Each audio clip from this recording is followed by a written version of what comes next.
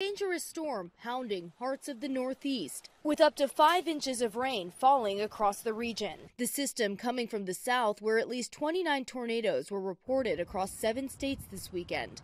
Tennessee hit especially hard. At least 6 people, including 2 children, were killed across the state. Over 30 more injured. Survivors mourning their lost loved ones. I'm thankful that we're all alive, but what hurts me more than anything is he lost his life. Clarksville, Tennessee, seeing an EF3 tornado with winds reaching 150 miles per hour. We just got hit with a tornado. I saw it last minute. You can see the tornado ripping through the area, debris flying in the air, buildings flattened in a matter of minutes. Oh my gosh, everything's gone. In Springfield, Chris Jones capturing the moment a tornado struck his workplace. Get down, get down, get down, get down, get down.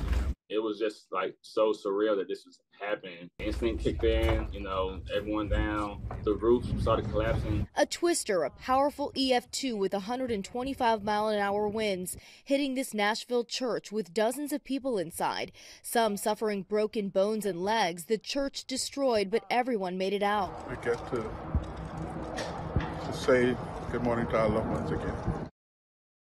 Now that the storm is heading out of here, the cold is settling in. Parts of the Northeast already seeing up to 8 inches of snow, and in Tennessee, they'll be dealing with below freezing morning temperatures as they clean up from those tornadoes. Rena Roy, ABC News, New York.